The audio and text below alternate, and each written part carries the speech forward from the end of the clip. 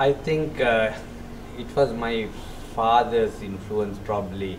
For 33 years he represented the parliament since 1977.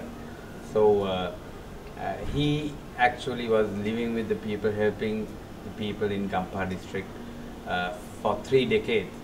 So after I finished my university, after I did my degree at Nottingham University and did my MBA in Cardiff, I came back to Sri Lanka, worked as a senior investment advisor for 5 years. Then I had to make a choice. Honorable Prime Minister Ranil Wickremesinghe invited me. So I was working with the young professionals for a long time as well, which is aligned with the UMP.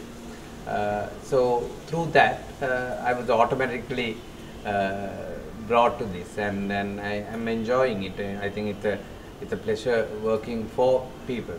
No, definitely in the last decade, especially, I mean the reputation of politician. Unfortunately, in the 60s, 70s, my father's era, or even before, politicians were respected and they were recognized as honest people. Unfortunately, especially in the last decade, that respect, the cream of society were not elected, and they were even actually reluctant to get into politics because of the current situation where everybody who can't do much would get into politics. So I think it's now is the time, and there's a lot of media attention, and it actually encourages people to select a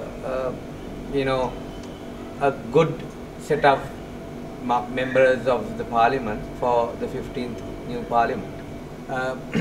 I came to the provincial council, and I was elected as a member. I was the youngest provincial councillor from both sides. So it was nice for me to start this at a very young age. And that experience now, even last year, I was elected the first from Gampha district. To start at an early time is a good experience, especially for me at this junction, because when I'm getting into the parliament, I have that good 6 years of experience in the provincial council. I think I have that advantage of having that experience behind me. So I like to work with the young crowd, work in the field of education, women empowerment. I think these are the things that we need to work and think new. There are old systems that we need to change. In Gampha district especially, though it's in the western province, though it is next to Colombo district, unfortunately Gampha district has the same problems where probably Monragala would have. Unfortunately, we have a huge problem in education. We have a huge problem where women are not involved in the economy.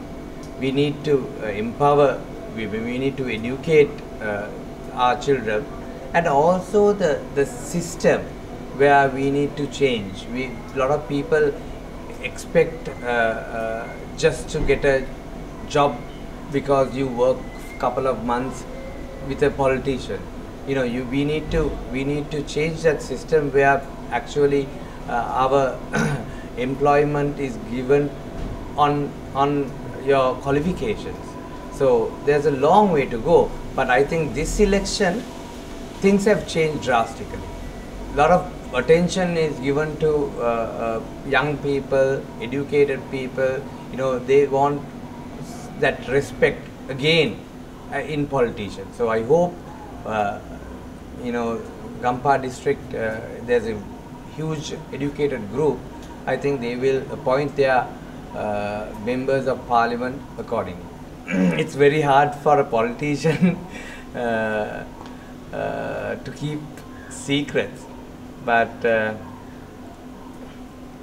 I actually don't know what that's a tricky question. Oh, I love watching movies. That's something that relaxes me and my wife, and I whenever there's time, would get a DVD and watch a movie. You know, that's something I enjoy. I love watching cricket.